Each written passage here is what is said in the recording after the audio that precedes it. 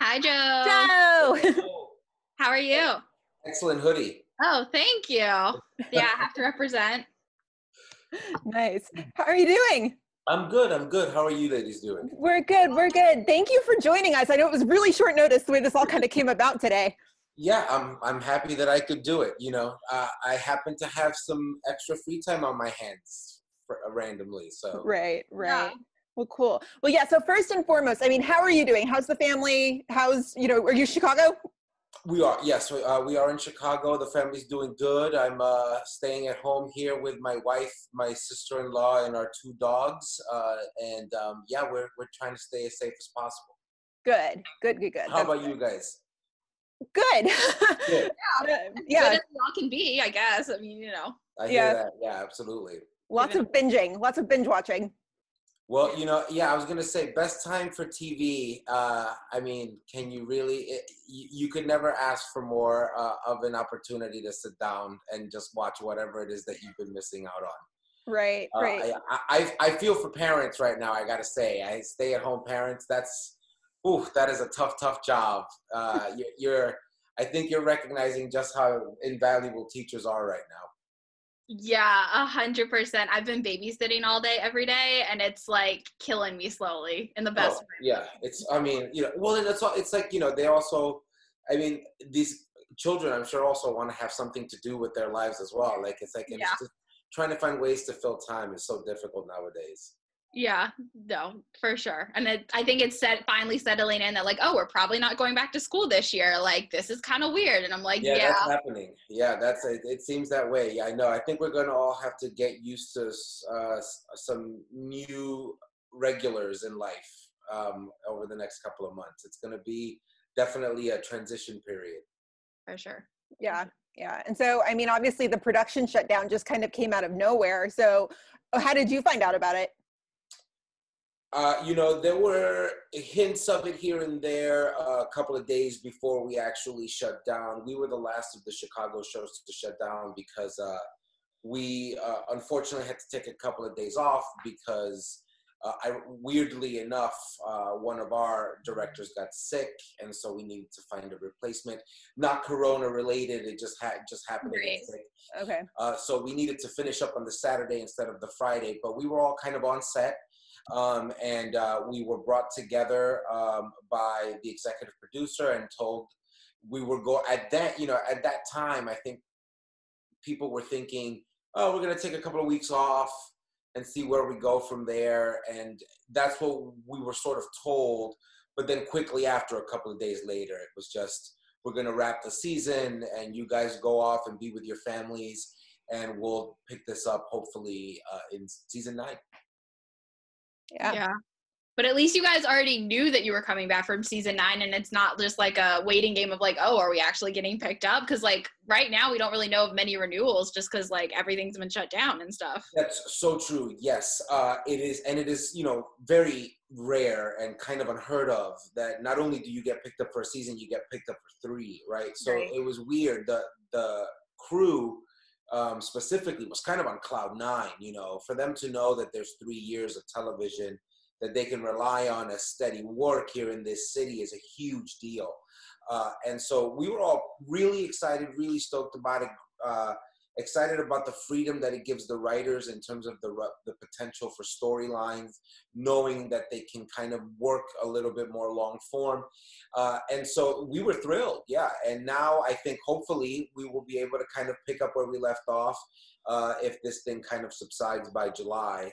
But we are definitely in a kind of like who knows moment in this world. So hopefully, knock on wood, things will end up being okay. Yeah. And so obviously we're here because the big wedding episode is happening this week, or by the time this is out, it will have already happened. And it's a big, beautiful church wedding and everything. What was that like to film? Weird. My wife and I did not do a church thing. We did a non-secular kind of wedding. And so it was very different, though our wedding was also very formal. We had kind of a 20s themed thing going on, and like we had a really super formal wedding, but it just took place inside of an old warehouse. This was, the biggest wedding Chicago Fire has ever done. I felt this weird responsibility to like be like extra groomy. I don't even know if that's even a word you could say. Just because it was like there was so much pressure on this wedding because it was so big, and we're really kind of including everybody. But I think at the end of the day, when you see it, it was just a really good opportunity in general, I think, for everybody to get as dressed up as they possibly could and just have a moment where they could appreciate each other, you know, and just kind of have a moment of pure love. And I think after everything that Cruz has been through over the course of this season, it's nice, you know, Derek and I talked about it a lot in the beginning of the year where he said, you know, we want to start off with a tragedy and end on a high note. And we want to, you know, because it's like that's how you kind of structure a story. And it is really nice. And it's weird that it happens to be the actual almost kind of season finale. We got one more after this. But I think this is kind of the happy ending of the season in a lot of ways. And it was...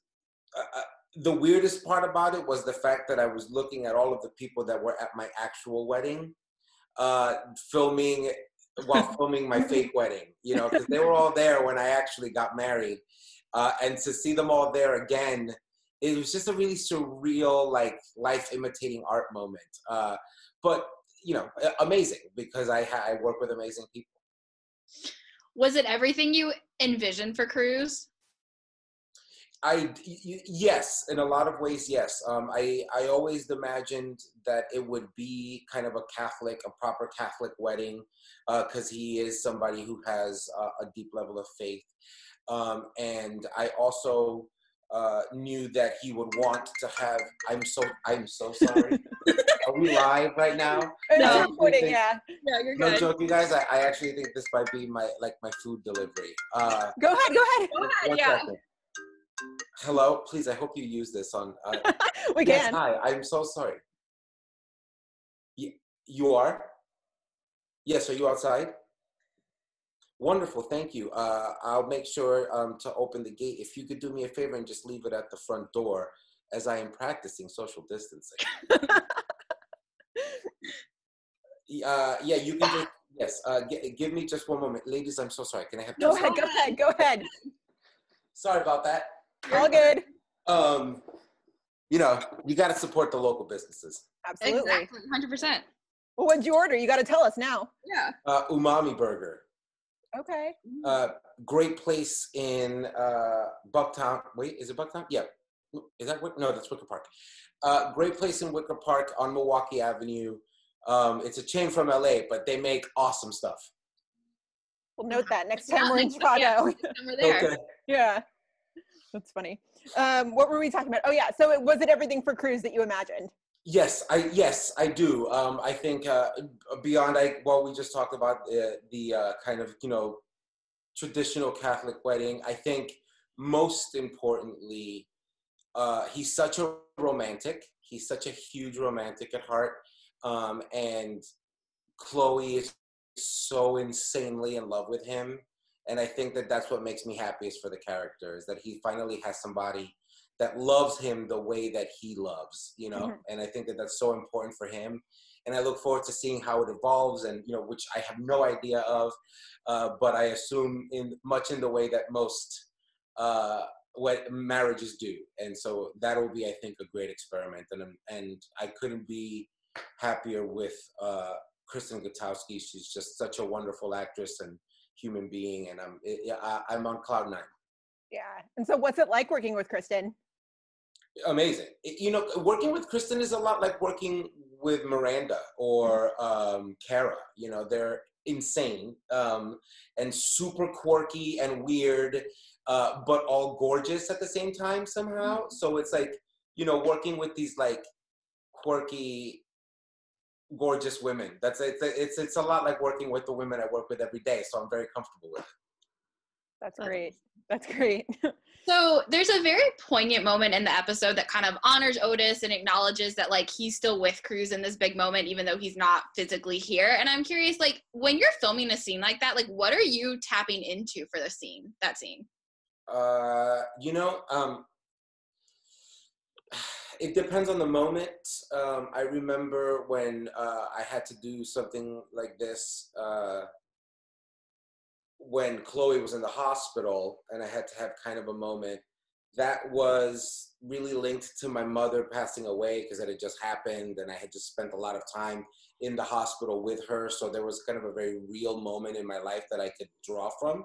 Right. And in this particular moment, frankly, it was thinking about the opposite of what it was thinking about Yuri and how he's not there, and and all of the stupid stuff we do, like in the locker room. Like that scene takes place in the locker room, right? And if you it's an acting exercise that we're not going to get into right now, but drawing from moments of joy that are no longer available to you tend to, I think, well up emotion, and so that tends to work for me. So in that particular moment, I was thinking about when he had that borscht fall all over his head in like season 1 with that big Canadian joke, and then us and our private moments in between takes of that moment, and like losing it and having such a laugh, and that got me there. So that specific moment was that.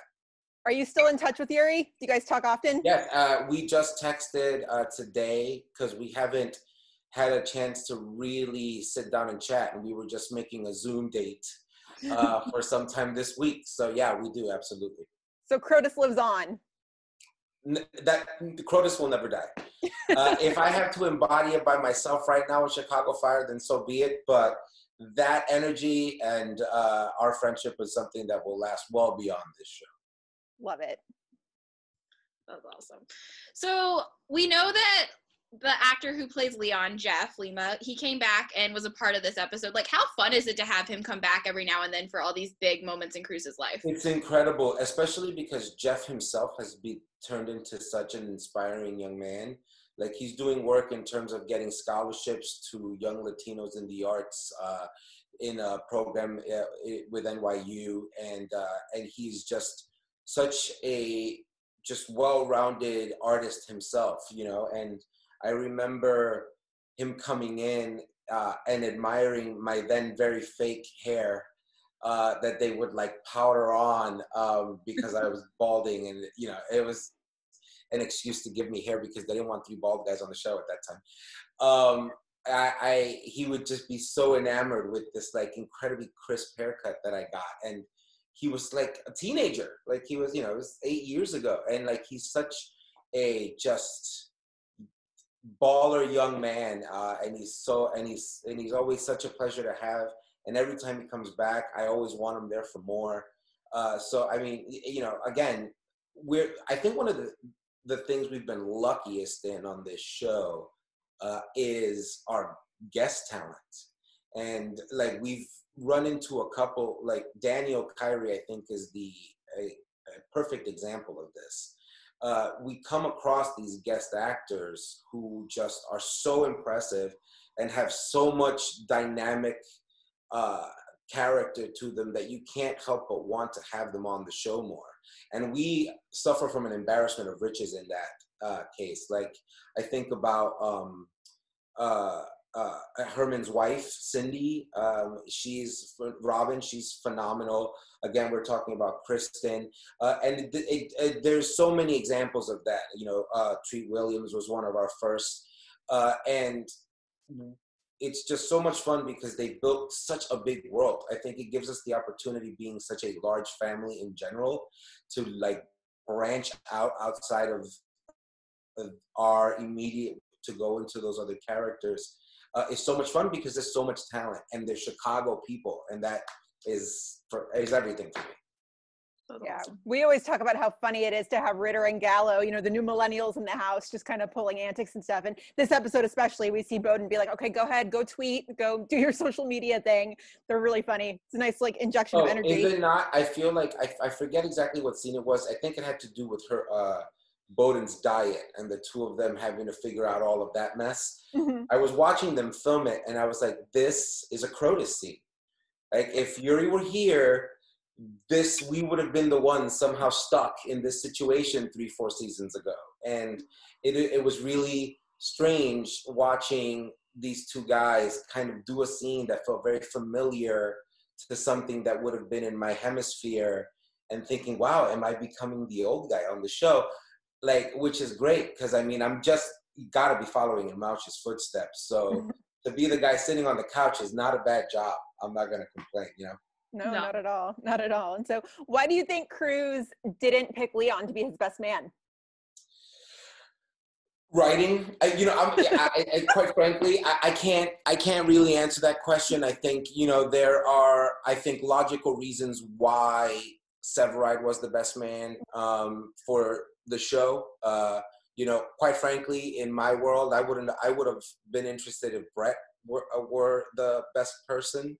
A woman was my best person for my wedding, so I just thought that would have been another interesting parallel. But I get the dynamic of the show, and I get why we're trying to drive the storyline that way. So it just makes sense.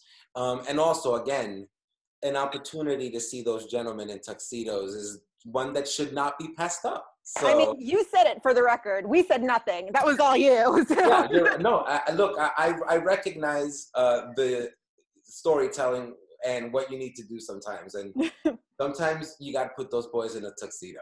That's just the way it goes. Yeah. So I know you said, obviously, you don't know. I don't even think Derek knows yet, like, what's going to happen in season 9. But, like, what do you envision happening to the Brett Cruz Foster apartment? Like, do you think Chloe moves in there, or do you think Cruz moves out and into Chloe's place? Oh, we're still just going to live separately. And I'm going to stay with Brett and Foster, and Chloe can just, she's got a really small studio apartment. No, I have no idea. I'm assuming that, yes, we would be moving in together and finding a place. I wonder if some of that might have even been explored in the last 2 episodes that we didn't get to film, 3 episodes. I think it's so abrupt, and we really haven't had a chance to talk about it. I'm assuming that, yes, I will be moving out. I certainly hope so. Yeah. Nice. And I mean, it's unfortunate. The season's not necessarily ending the way everybody planned, but looking back on the season, I mean, Cruz went through a lot. So is there a particular moment or scene or storyline that, you're particularly proud of? Cool. Wow. I was able to do a scene in the first episode with Eamon in Molly's, and I was kind of happy with how that scene played out, primarily just because it's rare that I get to have moments of that kind of that personal of a scene with Eamon. And in a lot of ways, he is very much so a father figure to all of us. And that moment felt like I was really kind of in an acting moment with, like, someone who I so highly respect. And so for those reasons, I'm proud to be able to do that, and just to say that I've been able to work on something kind of that important to the show with someone who I've respected for so long, I suppose that's a point of pride for me. Great. And I know we kind of touched on this earlier, but we do want to officially congratulate you guys on the 3-season renewal. Like we said, very cool, very unprecedented. I mean, I'm just curious, like, what does it mean to you to be a part of, like, a television universe like this that has expanded to this magnitude and has created, like, such the legacy that it has? I don't know that I feel that. I think I often go, I often live my life completely unnoticed. It's funny, yes, we have, something like 10 million viewers a week who watch our show. But there are many, many millions of other people that are not. And so it's like, I'm not one of those people that really gets noticed a lot, or so celebrity and fame and, like, being part of something huge doesn't really register like that, if that makes sense. Mm-hmm. I will say I am blown away week in and week out by the loyalty, like the fan kind of fervency for the show. I love doing it because I work with people who are genuinely awesome. And I get to, I think, represent a pretty positive Latino on network television. And that's like huge to me. And it means the world that I get, that I've been chosen to be able to represent that. I don't know. It's hard to explain. Like like when we go on these conventions, to like France and stuff like that, I am still in shock that people over there know anything about us. And then, you hear about fans that we have, I mean, worldwide. And I don't get it. It's like, because as far as I'm concerned, I'm just kind of watching my friends be idiots. But most of the time, I mean, obviously not when we're doing like the nitty gritty great stuff that they write, but so much of it just feels like playtime when we're in it, that it's just like amazing that at the end of the day, we have like an hour of really interesting television that people are just drawn to, and I just hope that we can keep doing it. I'll do this job. They'll have to drag me out kicking and screaming, because I love where I work. I love the people I work with. I love the city. It has adopted me since 2004, and I would never. It is the great job of my life. Does it feel like it's been 8 years? Because when I think about that, I'm like 2012. I'm like, it does not feel like the show has been around that long. When you talk to my joints, yes. Other than that, no. Like it has kind of flown by. This year specifically, like flew by. We like out of nowhere, it was 2020. Yeah. Other than the fact that you really. It is a physical job, that it is all the real gear, and it takes a certain level of athleticism that if you're not trying to keep up with, which I can be very bad at, you feel it when you're not prepared for it. But other than the kinks and bad knees and stuff like that, not really. It's flown by, really. Yeah, I can see that. So cool. And so, I mean, we can't let you go without knowing kind of how you're spending your quarantine. So is there anything you're binge watching that we might need to know about? I mean, I'm binge watching all sorts of stuff. Right now, I'm obsessed with YouTube and watching like a lot of like best of stuff. So like, like the best dialogue is in any given movie, or like best Martin Scorsese scene, or best Tarantino scene, or top 10 this or top 20 that. Like, I'm obsessed with that. I'm in the process of writing a movie, and so that, not a movie, a limited series, and so being able to kind of draw from all of that stuff has been indispensable. And I'm also, right before the coronavirus pandemic hit and we were all kind of quarantined, Kristen Gutoskie and I were actually in the process of making a movie. He was going to star and I was going to direct.